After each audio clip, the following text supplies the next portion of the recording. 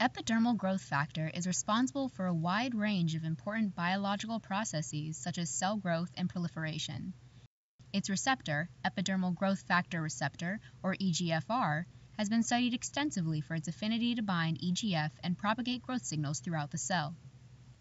The EGFR, a type 1 single-pass transmembrane protein, contains a large N-terminal extracellular module comprised of 4 domains. The extracellular module of EGFR exists in primarily one of 2 conformational states, tethered or extended.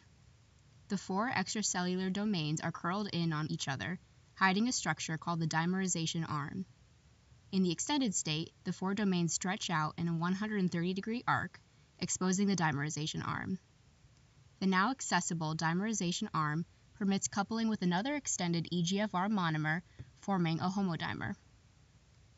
While it has been previously suggested that this conformational change and dimerization are dependent on the binding of the ligand EGF, new evidence suggests that its motion is more fluid. Driven by the thermodynamics of free energy landscape, EGFR explores many conformational ensembles in a search for the most energy-stable state, independent of ligand binding. This allows EGFR to dimerize without its ligands bound. However, this dimer is unstable and may uncouple unless EGF is present.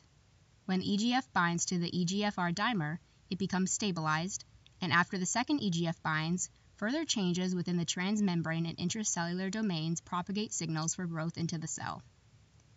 EGFR's role in signaling the growth of the cell has been implicated in the foundation of some cancers. When the genes coding EGFR experience mutation, the resulting overexpression of the receptor causes the uncontrolled cell proliferation of oncogenesis, giving rise to efforts in the field of oncology to develop therapeutics that target EGFR.